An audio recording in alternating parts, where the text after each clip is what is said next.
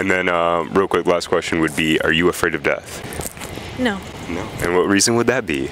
Just because, I mean, it's a part of life, and I mean, I remember when I was younger and death was first introduced to me, I was like really scared. I was like, oh my gosh, it's the end of the world.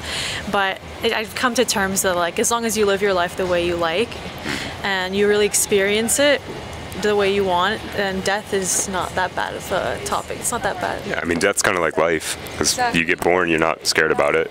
You're happy about it. So as long as you do exactly what you were saying, like actually live your life to the full potential, you should be happy when you die. Yeah. All right. Agreed. Thanks so much. Thank Enjoy you. the rest of your day. You too.